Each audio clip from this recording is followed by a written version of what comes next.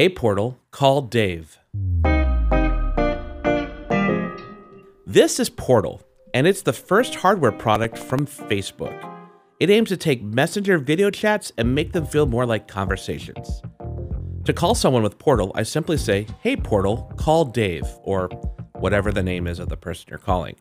So one of the interesting features right up front is no matter where I am in my room, it has a thing called 2D post, and what it does is it reframes the picture. So right now, it's framed nice and focused on my head and shoulders, but if I move over here,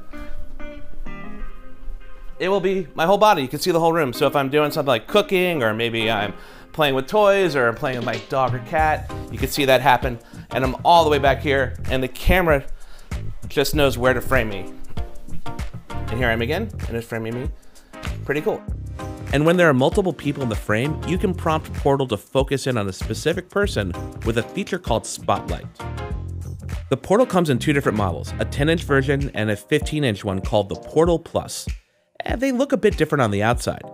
The Portal Plus has a larger speaker and can rotate its screen 90 degrees between portrait and landscape. Now on the inside, they are identical, running the same processors and software. Keen on privacy, Facebook designed Portal to encrypt data locally on the device. This is admirable, but the question remains, will people trust Portal's security after the controversy of the Cambridge Analytica scandal? Other ways Portal protects your privacy are with a physical mute button on the top and with a camera cap to cover up your lens when you're not chatting.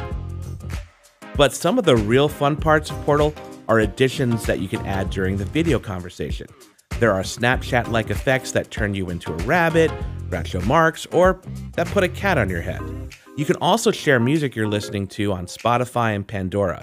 The song is synchronized for both you and the person you're chatting with.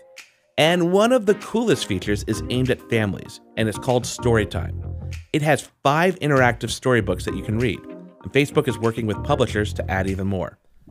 Mr. Wolf was looking for our little piggies. Ooh! Oh, here he comes. Arr! I'm Mr. Wolf. I smell someone new in my neighborhood. I want to get those piggies. On top of all this, when you're not making calls, Portal can display Facebook photo albums that you choose and parts of your newsfeed. And there's also Amazon Alexa built right in. All right, so this is the Portal Plus at $349. There's also the Portal that's $199. You can bundle them together and save $100. You can pre-order starting October 8th on Facebook, Amazon, or Best Buy, and these will start shipping in early November. That's the Portal.